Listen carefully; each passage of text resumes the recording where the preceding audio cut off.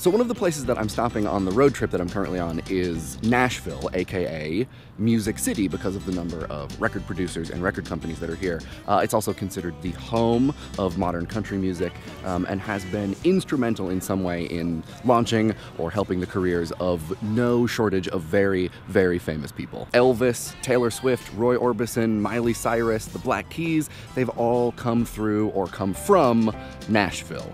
And they've probably come through the neighborhood that I'm walking through right now, Music Row. So since I'm here in the birthplace of modern country, I thought it might be fun to talk about country, a little bit of its history, but also the crazy sort of musical melting pot that exists and how country is related to genres that we might not ever normally associate with it.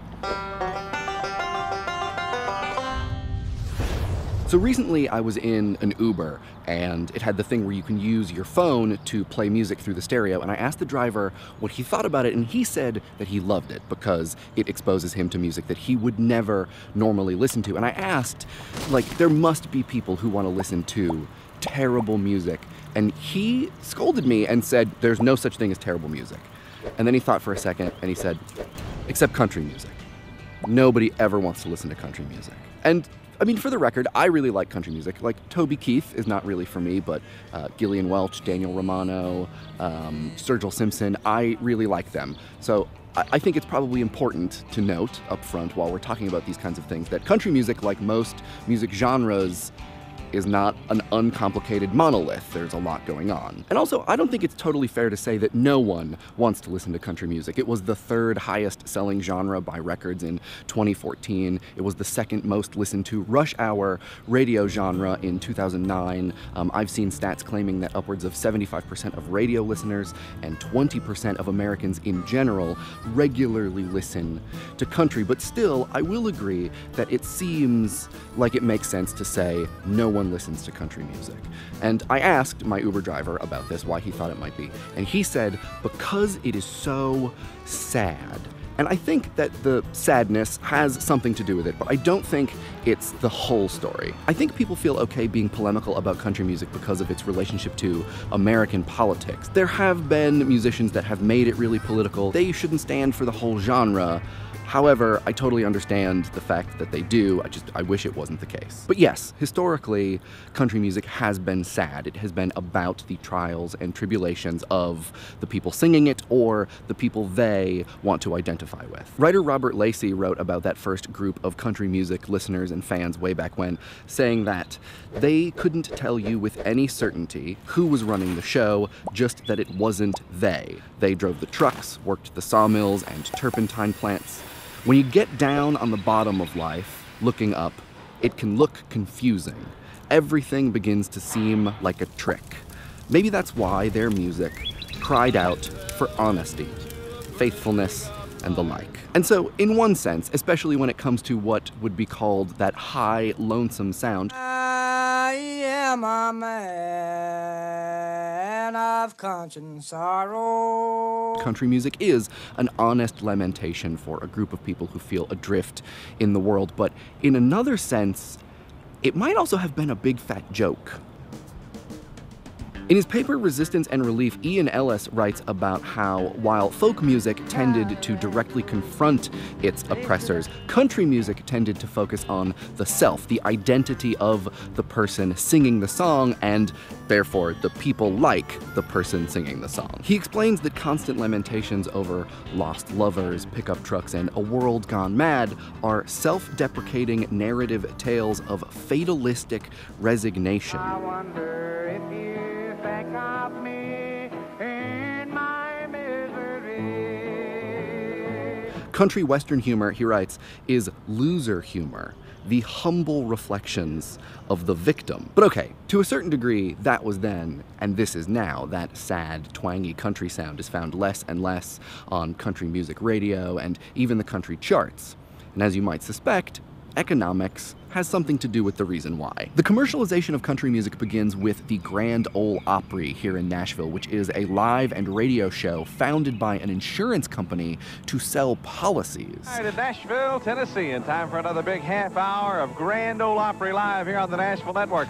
Not long after that started the CMA, or Country Music Association, was founded to institutionalize that commercialization and sales aspect of country music, and they decided that in order to help that process along, it would be best if country music distanced itself from its hillbilly connotations, because that's hard to sell. And so over time, its sound changed to what we would now describe as the Nashville sound, with fewer banjos and mandolins, less twang, more guitars, more sounding like pop records, less wailing and more crooning. And so it was in this neighborhood over the last 60 to 70 years that that transition and that sound was developed. Talking about girls, talking about trucks, running them red dirt roads out, kicking up This leads to two really familiar paradoxes. First, Johnny Cash and artists like him who cut this figure of rugged, down-to-earth, uber-famous megastars, and people like Taylor Swift,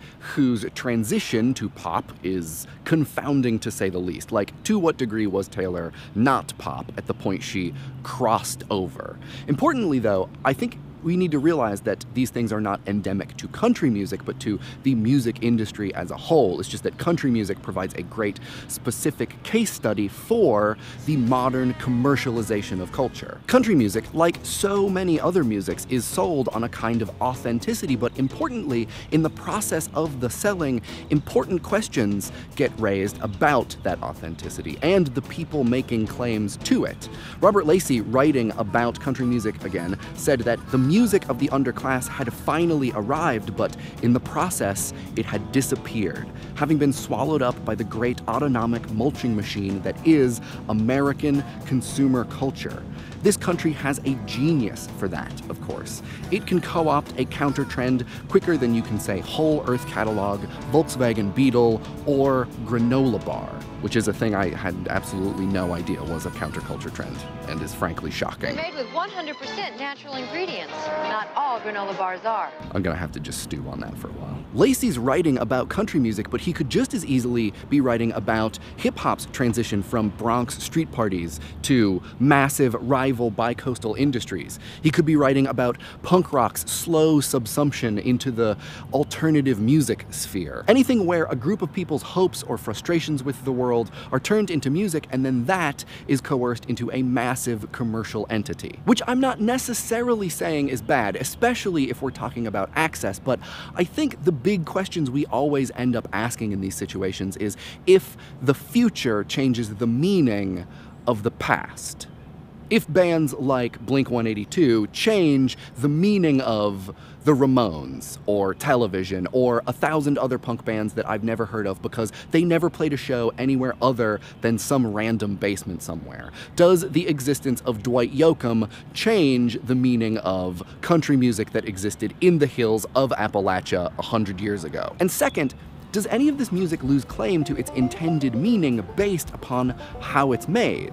We talked a little bit about this in the Lego Movie episode, but for some reason in music it seems like such a specific question. Do songs about the simplicity of country living change after you sort of know more about the history of country music and where and how it's made? I don't know. What do you guys think? Let me know in the comments, and thank you so much for taking a stroll around Music Row with me. Now, if you'll excuse me, it's around lunchtime, so I have to go and eat all of the hot chicken. I will see you guys back in New York.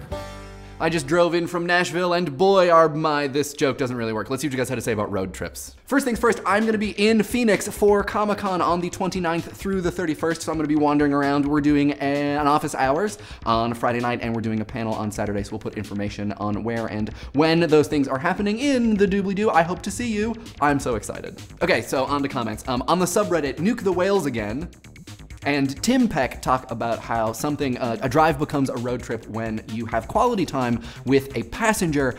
And this, I can totally see this, but I have definitely gone on road trips by myself, where I have driven a long distance from point A to point B, stopped along the way, felt like I was passing through, but there was no person in the passenger seat with me. So I'd be really curious to know what other people think about this, whether or not there's a requirement that you have a passenger or a navigator or someone else with you. So much of the drive that we took was piloted by Google telling us where to go, and we had to decide to take the scenic route or to go out of our way to find things to look at. And I think, if anything, the road trip as defined by going out of one's way highway might actually come to an end, not because of technology, but because of the diminishing economic returns of making something like a roadside attraction.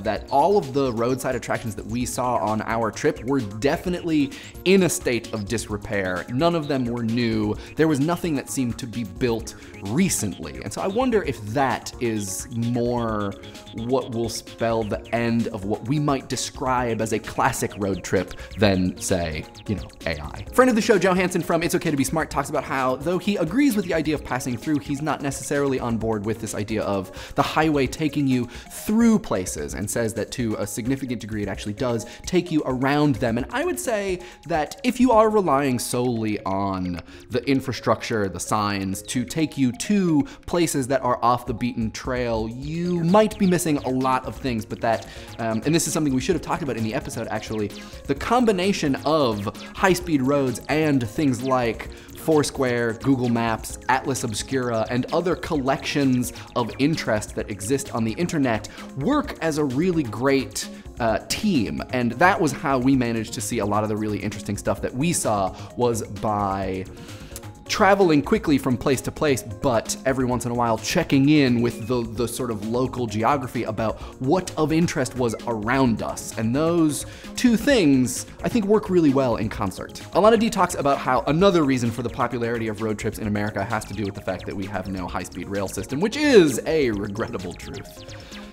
Drew Goffin, whose last name I hope I am pronouncing correctly, sees the last week's episode as another example of American exceptionalism, and I think it's worth pointing out that after we were finished shooting the episode in the car, Molly turned to me and said, actually, it's characteristically American for Americans to claim ownership over something like the road trip. And I just want to be clear that I'm not saying that the road trip is uniquely American or that we own it, only that for many people there is a strong association between the United States and road trips, and there's got to be a reason for that.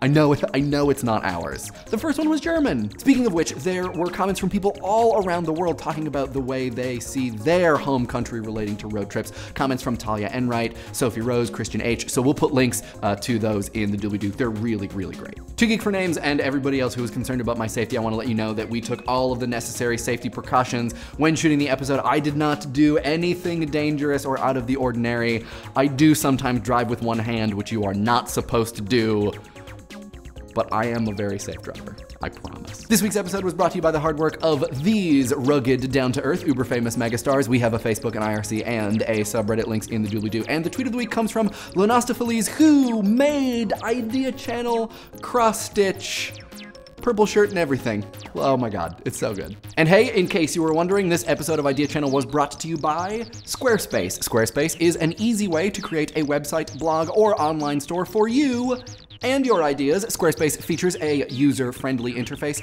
custom templates, and 24/7 customer support. To try Squarespace, go to squarespace.com/Idea Channel for a special offer. Squarespace, build it beautiful.